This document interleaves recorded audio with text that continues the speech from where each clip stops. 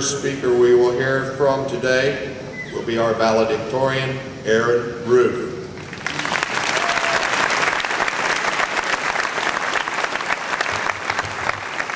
Erin is the daughter of Larry and Gail Ruth. Larry and Gail, where are you hiding? Please stand up.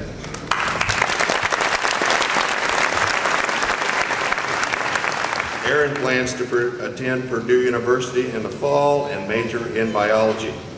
Erin has been active in high school by participating as a cheerleader, a member of the student council, and running cross country. She is also a member of the National Honor Society. She is active in her church youth group at First Christian Church and has served as a volunteer with Big Brothers Big Sisters. Erin currently works part-time at the Decatur County REMC. It is my honor to introduce Erin Marie Ruth.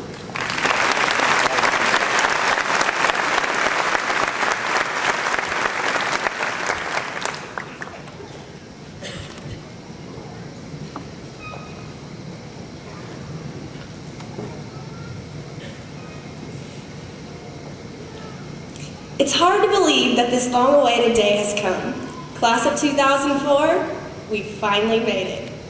Our high school odyssey has come to an end. And as we begin to hear the many congratulations that always come with graduation, we need to remember to thank those people who helped us to make it here.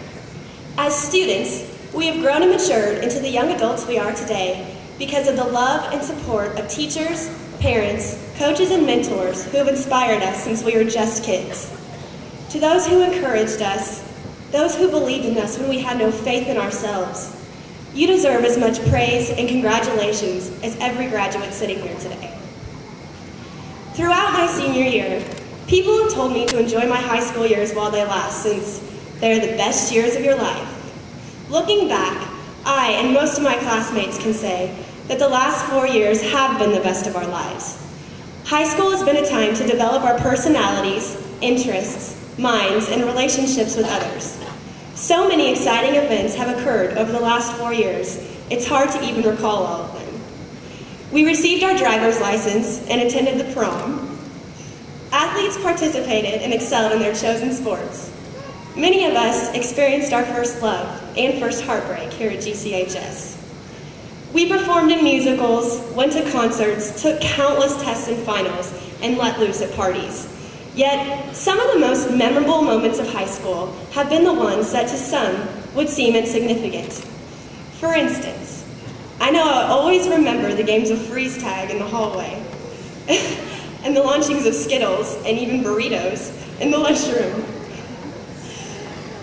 Countless nights spent at Pizza King after ball games, and other nights spent frantically calling other classmates for homework help will never be forgotten. Sometimes, nothing was more entertaining than driving through the country with a carload of friends and a great CD, or spending a lazy Sunday watching movies with your best friend.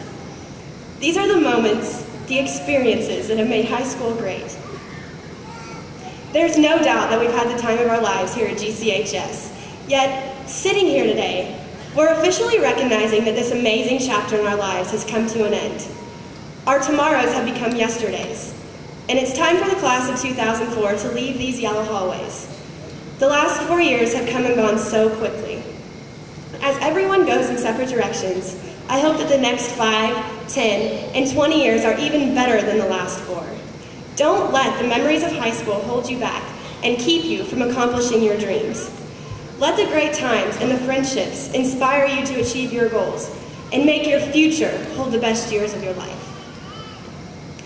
In one of their last albums, the Beatles sang, "In the end, the love you take is equal to the love you make." I know that as I leave today, I take much more than an education and a diploma with me. I'm taking with me the love and compassion of my class and many wonderful memories and friendships. To my classmates who have become friends, and my friends who have become like family, you have made the last 4 years the best of my life. As we all part ways today, I hope that the coming years are even better. Thank you, congratulations, and good luck.